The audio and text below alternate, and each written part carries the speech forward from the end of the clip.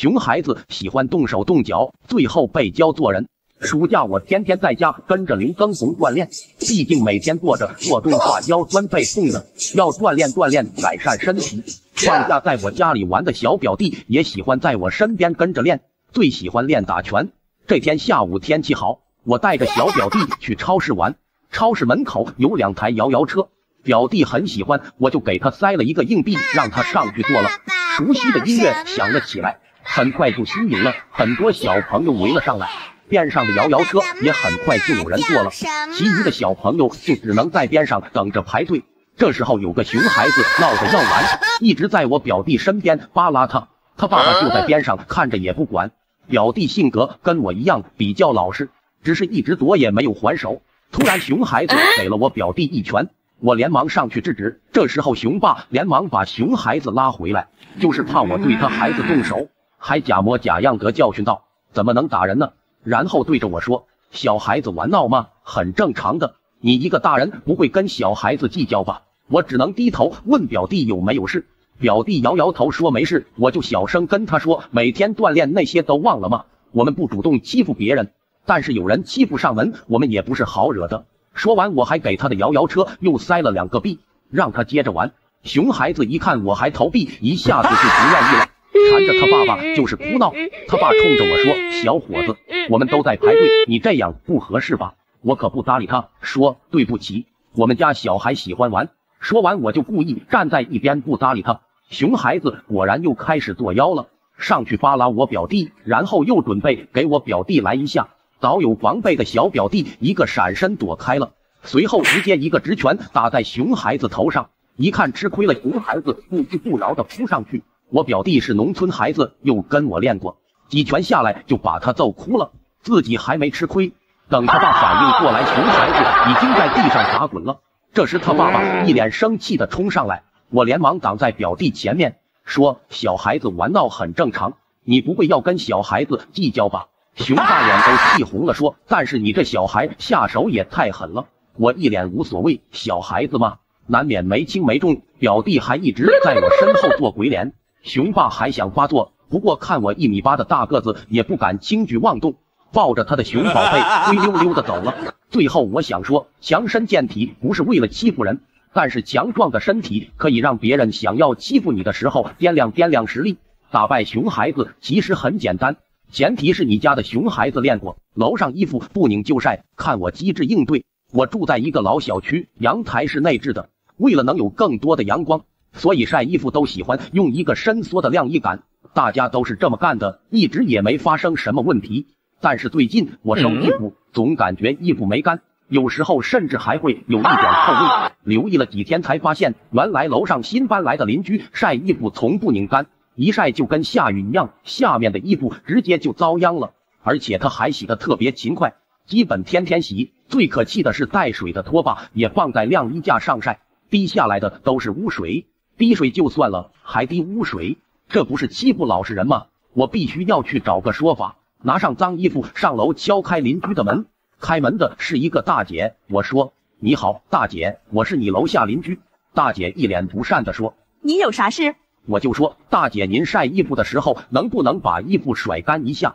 这样子一直滴水，我们楼下的住户都没法晒了。谁晒衣服能不滴水呢？要是干了还晒它干嘛？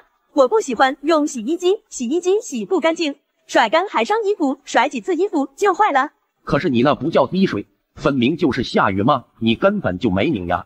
而且我还发现你在晾衣架晒拖把，你看我昨天刚洗的衣服全部都脏了，我要是叫你赔又不太好。谁能证明这是我弄脏的？你不要在这里讹人，我在自家的地盘晒衣服关你什么事？不要觉得我是新搬来的就好欺负。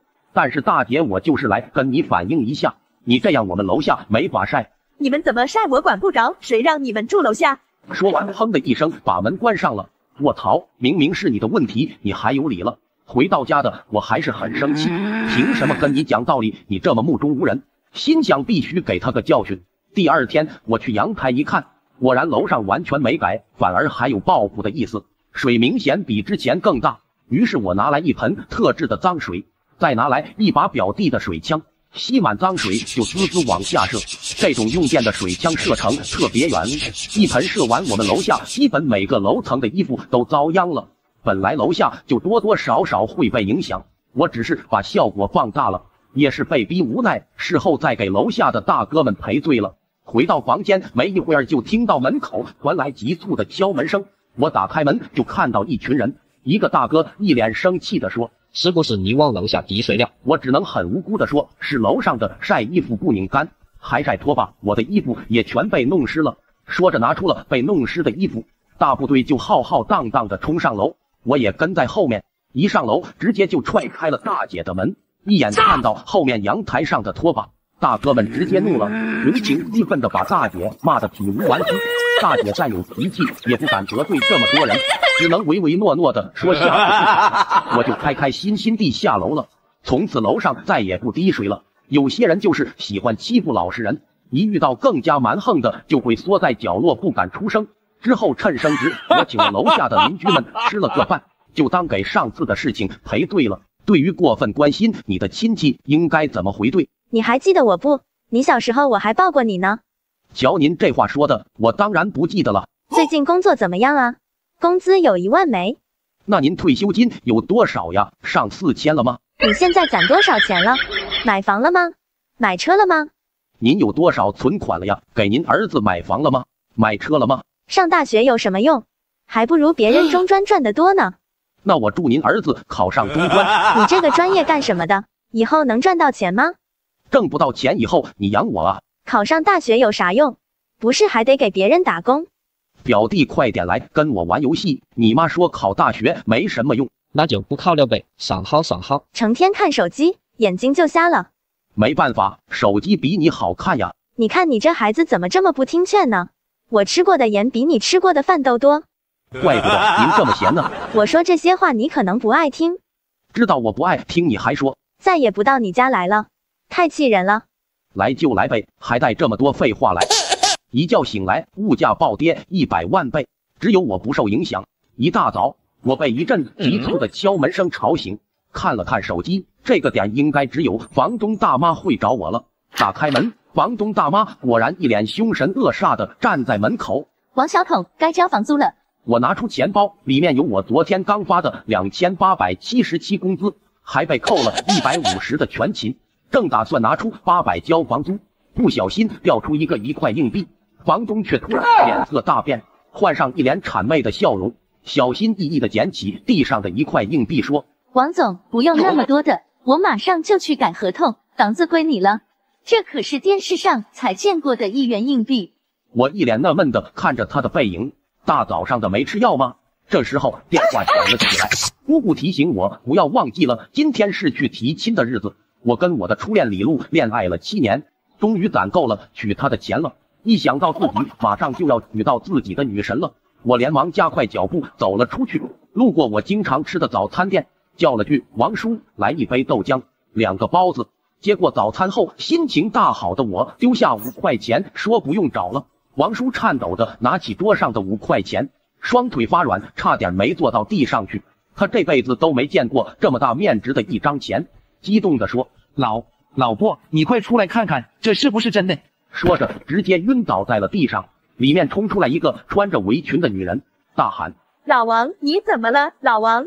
这些事情我当然不知道了。为了能够快点赶到，我一咬牙，奢侈的打了一个车。下车的时候，我掏出1张10块钱递给司机。司机一看，皱着眉头说：“小伙子，我这可有行车记录仪，别拿1张假的来糊弄我。”我一脸无语，谁做假的会做10块的？不是脑子有问题吗？心想10块还不够他成本费的呢。司机心中也在琢磨，也是哦，应该没人敢在10块钱这种金天面子上作假，这被发现了不得小后无追一辈子。我在他琢磨的时候已经下车了，说：“不好意思，大哥，我赶时间，你要是不相信可以验一下。”大哥还没缓过劲来，看我要走了，连忙说：“可是我这也找不开呀。”我以为他是没零钱，丢下一句不用找了就走开了。听到这话，司机再次颤抖的拿起手中的10块钱，激动的给老婆打了电话，说：“老婆，我发财了，咱们孩子的学区房有着落了。”来到酒店就看到王璐和他的家人都已经到场了。一见我进来就跟我说：“小统想要李璐嫁给你没问题，彩礼再加66万，要不然免谈。”我顿时高了一气，心想为了原本这100万已经让我和姑姑辛苦节约了7年，这再加66万怎么凑得出来啊？接亲当天，女友突然彩礼加价6毛6，舔狗瘾犯了的我正想凑钱，却发现了一个惊天秘密。上集说到，我按照计划来到女友家提亲，女友母亲见面就说彩礼要加钱，再加66万，一厘都不能少。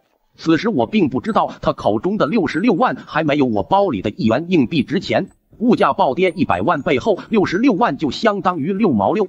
我面露难色，着急的对他说：“阿姨，我们之前都说好了，66万的彩礼加上一套90平房子的首付，一共102万。我跟露露高中就开始谈了，这钱我攒了7年，你这又要加66万，我真的……”小统，你说的这叫什么话？我还没说完就被尖酸的声音打断了。说的好像我在卖女儿一样，我们可就这么一个宝贝女儿，让你多出点彩礼是为了让你向我们证明你有多爱她。你爸不是还给你留了一套房吗？卖了就够了。阿姨，这是国家分配房，卖不了的。哪有什么卖不了？我看你就是不想卖。李露妈指着我的脖子就想爆粗口，李露连忙站起来拉住他妈说：“妈，你消消气，我去跟他说说。”说着给我使了一个眼色。我压住心中的火气，叹了口气走了出去。过了一会儿，李露也走了出来，温柔地说：“小统，就听我妈的嘛，这66万你一定有办法的，对吧？你不是最想娶我了？”露露，我家的情况你也知道，这102万都是我跟我姑姑省吃俭用省出来的，我真的拿不出更多钱了。王小统，你到底想不想娶我了？就这么点钱，你去借也可以吧？看着女友快要生气的样子，舔狗属性的我咬了咬牙说：“好，给我点时间，我去借。”我就知道你最好啦，那你借到钱打我电话哦，我们好商量什么时候结婚。说着开心的就走了。回到家，我坐在床上，打开通讯录，一个一个拨了过去。喂，李哥啊，我最近手头有点紧，能周转一下吗？好的，谢谢谢谢。喂，顾总啊，我小王，那个我最近家里有急事，能不能预支一下下半年的薪水？谢谢谢谢。喂，海哥，上次我借你钱，能不能？你是有多缺钱啊？就那么一点钱，天天催，等着给你家里人买关啊！喂，兄弟，好久没联系了，最近有点事，我跟李璐要结婚了，彩礼还差点。统哥，瞧你这话说的，当年就你最义气了，我这里还能拿出24万。一连打了10几个电话，才凑到30几万，我一脸惆怅的想着还差30多万呢，却并没有发现他们给我的钱最后的单位是毫，而不是元。这时闹钟突然响了起来，我一看时间，我该去饭店兼职了。李璐不知道的是，为了能够更快娶到她，我一直都是打2份工。来到店里，经过一个座位时，我突然听到一个熟悉的声音：“露露，听说你要结婚了，跟谁呀？是不是上次那个土豪？”是要结婚了，不过是跟王小统。不会就是上次来接你那个舔狗吧？浑身上下加起来也凑不出1分钱的家伙。那土豪不是对你还不错啊？别提那个人渣了，上个月我发现我自己怀孕了，去找他，结果他丢了5万好让我去打掉，还叫我不要纠缠他，要不然就要找人弄死我，就这么点钱打发要饭的呢。我只能撑着肚子还看不出来，赶紧找个接盘侠，等把孩子生下来长大一点，我再去找那个混蛋分一份家产。我在一旁听得已经止不住的颤抖了起来，心里就像被千刀万剐一样痛，整个人就像在冰窖里，脑中回想着以前的画面。相恋7年，我甚至连他的嘴都没碰过，每次都被他以家教严为借口，为了他我起早贪黑，省吃俭用，没想到一切都是骗人的，我就是个大舔狗，外加究极大备胎。